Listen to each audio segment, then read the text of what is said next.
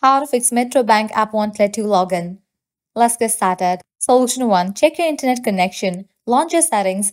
Click on the Wi-Fi option. Click on the Wi-Fi network you are connected to. Forgot this network. Give a fresh restart to your router. Rejoin it.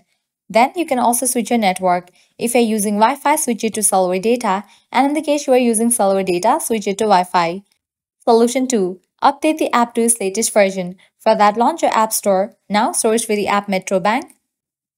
Well, that app will appear. After app appears, at the right corner of it, you're gonna see the option of open or update. If you find the option of update over here, just click on it and update the app to its latest version. Then you can check whether your problem has been solved or not. Solution 3. Clear cache for the app. For that, launch your settings. Scroll down, navigate to the option of General, here or to the option of iPhone Storage. In this page, you're gonna find all the apps that are installed in a device.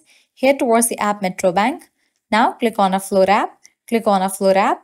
Offloading app clears cache for the app. Now click on Reinstall app. Once you reinstall the app, you can check whether your problem has been solved or not. If all these solutions doesn't work for you, you can apply solution 3. That is, you'll need to completely delete this app from your device and reinstall it. For that, click on the option of Delete app. Click on Delete app. With that, you just deleted this app from your device. Now you can close this. Launch your App Store or Play Store. Search for the app Metro Bank. After app appears, install it. By following all these solutions, your problem will be fixed. So this is how you can easily fix Metro Bank app won't let you log in. At the end, if you guys find this video helpful, don't forget to like, share and subscribe to our channel. Thanks for watching.